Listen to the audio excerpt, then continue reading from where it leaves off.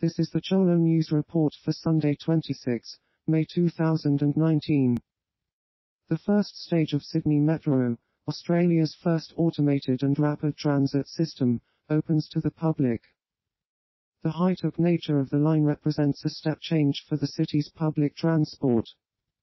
As passengers pile aboard today, network manager Corey Roten will keep close watch with controllers over the line, from a nerve center at an enormous stabling yard at Rouse Hill.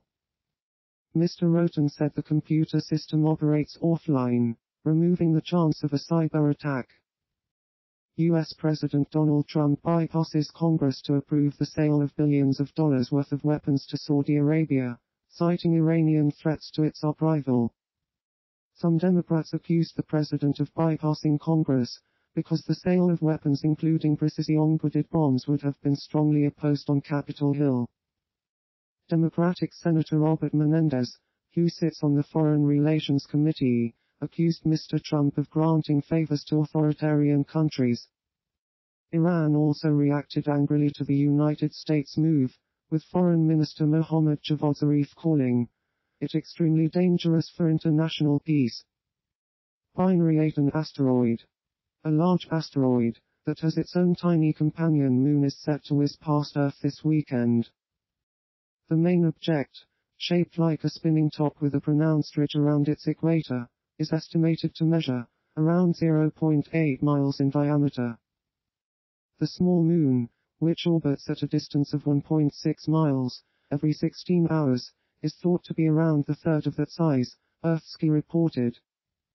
According to Earthsky, 1999 kilowatt 4 is the largest space rock that will come this close to our planet until June 2027, when asteroid 4953, which is estimated to measure at least 2.5 miles in diameter, will sail past the Earth.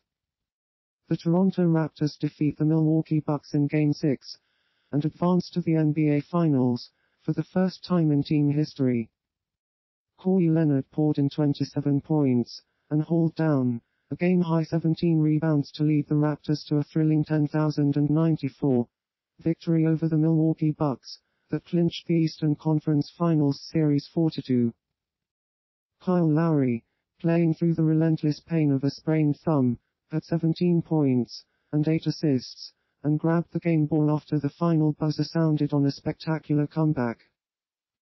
With Kevin Durant injured out west, and Kawhi facing an athletic marvel in Giannis Antetokounmpo, Leonard delivered with aplomb on both sides of the floor in the conference finals.